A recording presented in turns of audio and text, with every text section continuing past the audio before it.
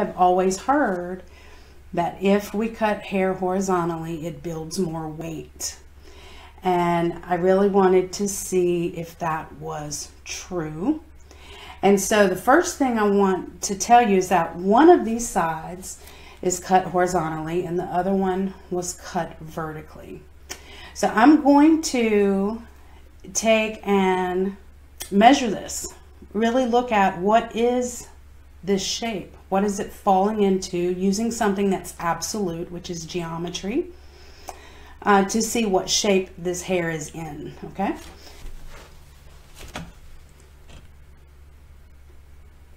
Okay, so that looks like the basic shape right there.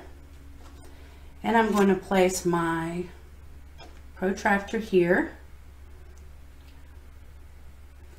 And it's at 50 degrees.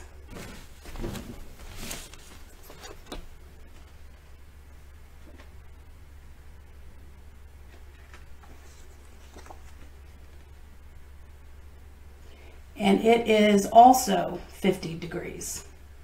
So both of these are falling into 50 degrees, even though one was cut horizontally and one was cut vertically. So is it true that cutting hair horizontally creates more weight? And the answer is it depends on your cutting angle. So both of these were cut at 90 degrees, and I'm going to show you the side that I cut horizontally, and then I'm going to cross-check it vertically to see if it looks the same. So this is the side that I cut horizontally.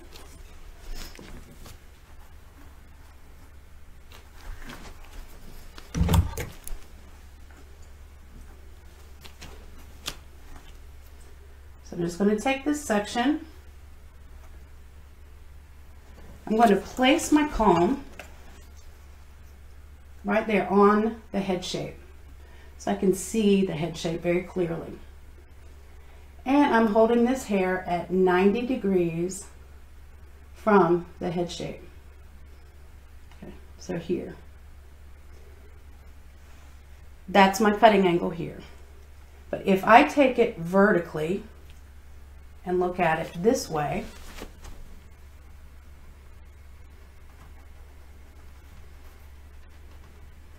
I also see that that is 90 degrees cutting vertically. So in reality, it's the same thing. It's just knowing what angle you're cutting at.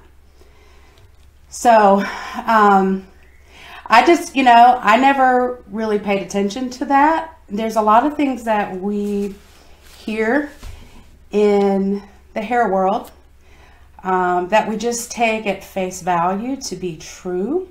One of the things that we think of as common knowledge with hair cutting is that 90 degrees will create layers. So anything between 90 and 180 degrees creates layers.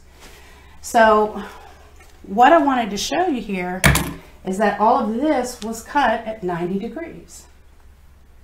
So if we look at the shape of this,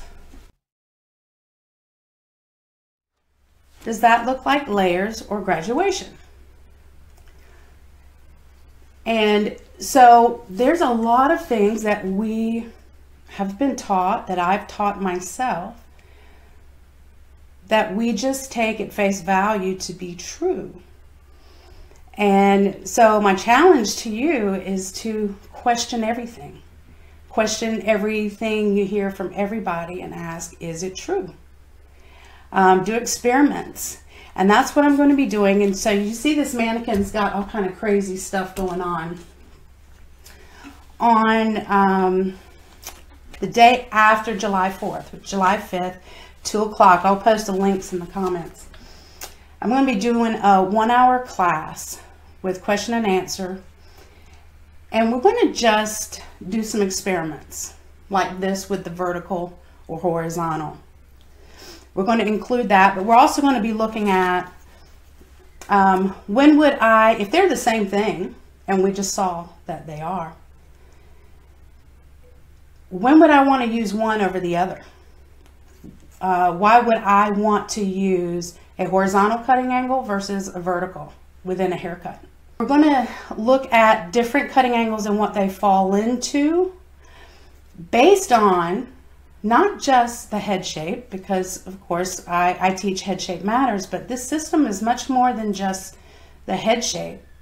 It's also about the length of hair, because the length of hair changes how heavy hair falls.